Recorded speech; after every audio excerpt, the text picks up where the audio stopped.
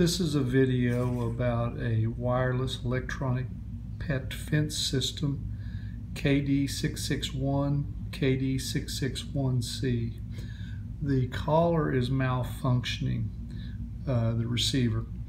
You can see that the receiver is fully charged, but once I take the power off and hold down the on button for 1, 2, 3 seconds, it never comes on. It never acknowledges it.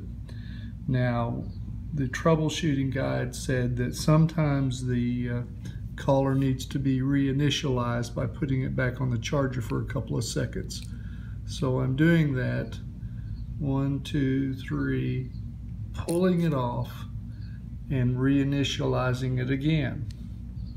1, 2, 3 seconds. Still nothing works.